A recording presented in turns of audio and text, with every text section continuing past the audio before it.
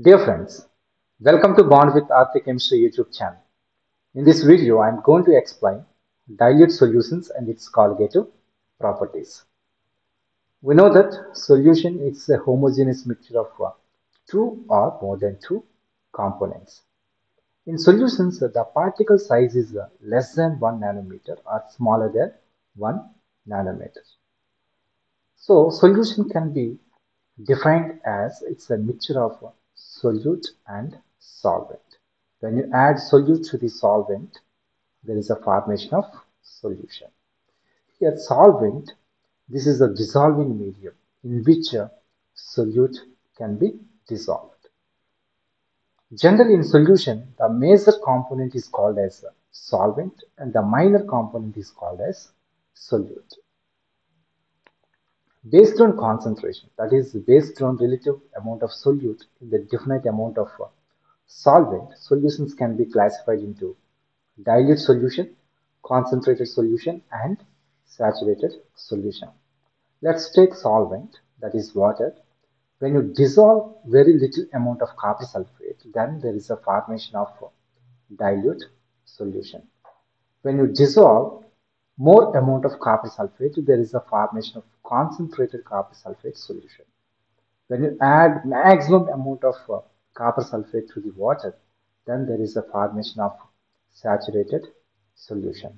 So you can prepare dilute solution by the addition of very little amount of solute to the solvent. Concentrated solutions by adding more amount of solute to the solvent. And saturated solution means you have to add maximum amount of solute to the solvent. But these terms are very vague since there is lack of quantitative preciseness. These are qualitative terms, these are not quantitative terms. There is no quantitative preciseness between dilute solution and concentrated solution. We know that the properties of solutions are entirely different from the properties of either solute or solvent. The properties of solutions can be classified into colligative properties and non-colligative properties. For better understanding of colligative properties and the non-colligative properties, let us take this one is sugar. I have taken sugar, and this one is salt, and this one is copper sulfate. These are three different types of solutes.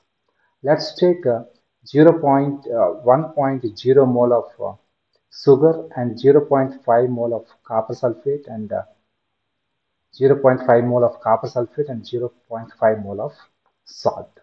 When you dissolve in 1 liter of water, then there is a formation of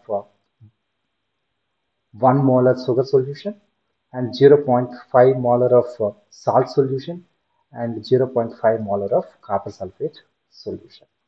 Suppose if you measure the properties such as vapor pressure, boiling point, melting point and osmotic pressure. The four properties of 1 molar sugar solution, 0.5 molar of salt solution and 0.5 molar of copper sulfate solution are same. It means the colligative properties of dilute solutions depends on number of solute particles, not on nature or identity of solute. Here we have taken three different types of solutes, but these solutes have same number of solute particles. That's why these four properties, vapor pressure, melting point, boiling point and osmotic pressure, these four properties are same for these three solutions. But if you take sugar, it is a sweet in nature, and if you take a salt solution, it's a salty in nature. When you compare these two solutions in taste wise, this one is sweet in nature, this one is salty in nature. So here there is a difference in taste. These properties are called as non-colligative properties. Non-colligative properties, they depends on identity of solute and also identity or nature of solvent. Let's take a salt and copper sulfate solution. If we compare these two solutions, or if you compare sugar solution and copper sulfate solution, if you take color of these three solutions, these two are colorless, but this one is blue in color.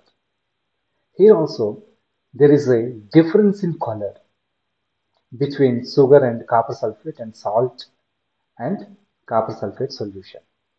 So these properties depends on identity or nature of solute and also solvent. So these properties are called as non-colligative properties. So what is the difference between colligative and non-colligative? In colligative, the properties only depends on number of particles, not on nature of solute. But in non-colligative properties, the properties which depend on identity or nature of solute and also nature of solvent. So these are some non-colligative properties: taste, color, density, acidity, basicity, surface tension, viscosity, and solubility. These are non-colligative properties. If you take colligative properties, these properties which depend only on osmolarity or osmolality. Okay, these terms indicate the number of particles, the number of solute particles per liter. This osmolarity measures the number of solute particles per liter. And osmolality, this one measures the number of solute particles per kg solvent.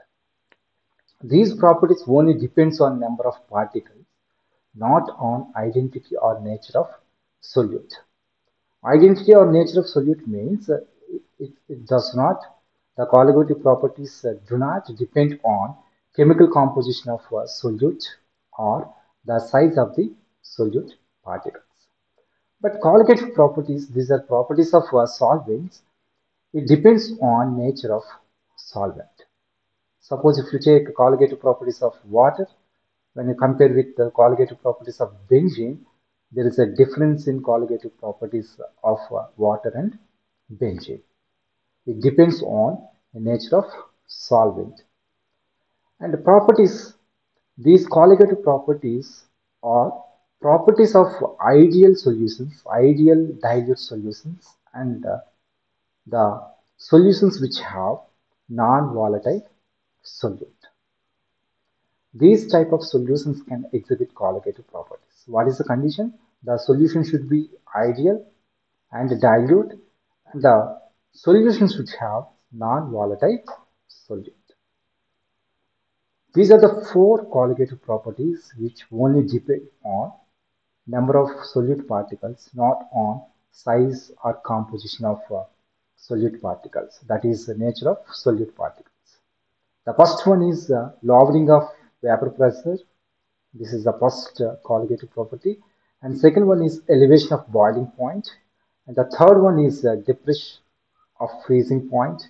And fourth one is osmotic pressure. These four properties which only depend on number of particles, not on nature of solute particles.